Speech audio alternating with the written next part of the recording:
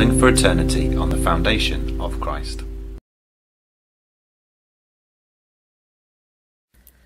I think that when you talk about the culture of an organisation, it's like talking about the personality of an organisation. If you were to take a group of people and you were to imagine their culture in terms of manifested in one person, what would that person be like? Would they be neurotic, or would they be positive, or would they be hopeful?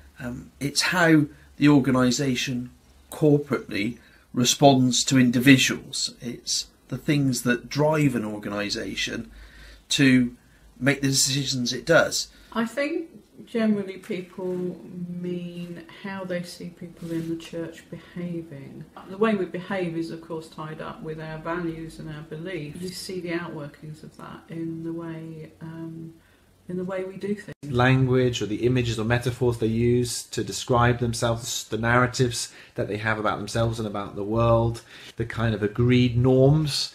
Often people sign up to them without even realising, just by being part of a group of people. It's often unwritten. I think quite often it's unobserved.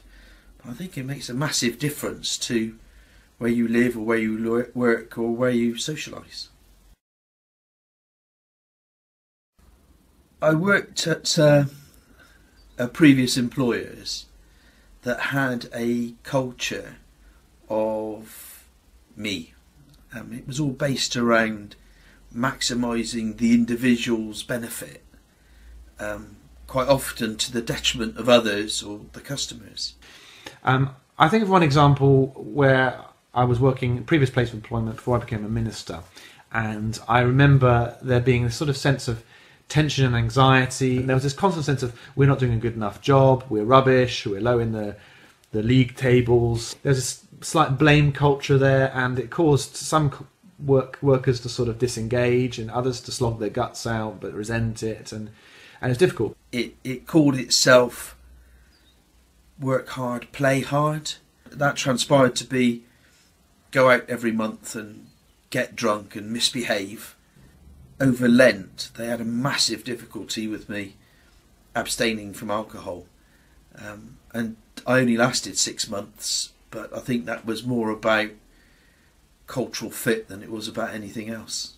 As an HR professional, I've worked in a number of places where I've come across toxic cultures, and the one that springs to mind, which was really toxic, was it was a small group of people.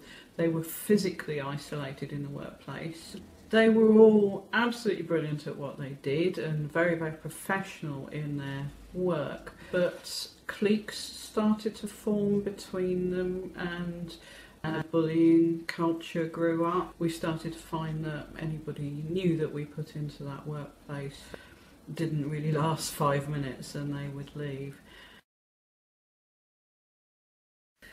So I think that the features of a truly inspiring culture are ones that help people perform to their best. It's a caring and nurturing culture, and one that shows, certainly in the church context, to the world that there is a way of living that is Christ-like. An exciting place to be, a positive place to be, a place that's uplifting and energising, that whenever you come away from that kind of gathering or teamwork, you're kind of left wanting more, because while you're in it, you feel that you're able to do more than you can on your own. You feel like you're growing. You can feel yourself growing. You feel yourself pushing forwards together. A lot of energy and a lot of passion.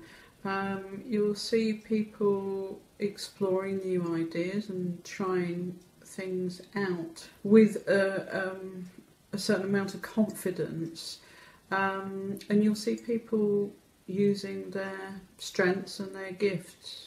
It's a place where there's a high levels of love and trust and respect, and I think that's so important. It's not just about what is achieved or the function of the group, it's also about the atmosphere, the love, the kind of depth of relationship that goes with that. It was the culture of CBC that brought me back to Christ. When I had children with challenges, it was the folk at CBC and the love that they showed them that demonstrated to me there was a better way of doing things. I think a good starting point is with yourself. So one of the dangers is we can blame other people. So that person epitomises everything that's wrong with this culture, and we fixate on that, not realising that we're contributing to the toxicity in the culture simply by being resentful and critical and so on. The only person we can really change with any degree of success is ourselves, and so that's where we need to start modelling the culture that we want to see. I think there's a consciousness that's needed around culture.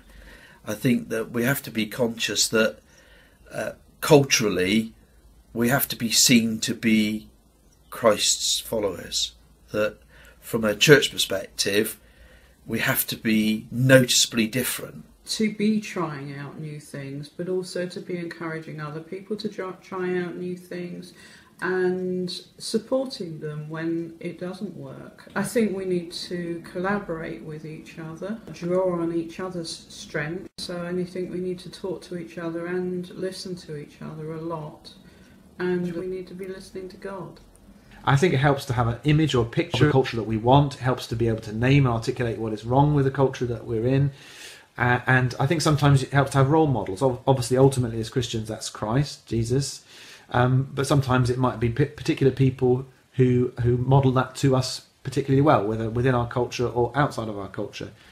When I started to come to CBC, there were a couple of individuals who demonstrated in the way that they spoke and they acted and the way that they behaved all of the time that they were Christ followers. And I think that's not a bad model to follow.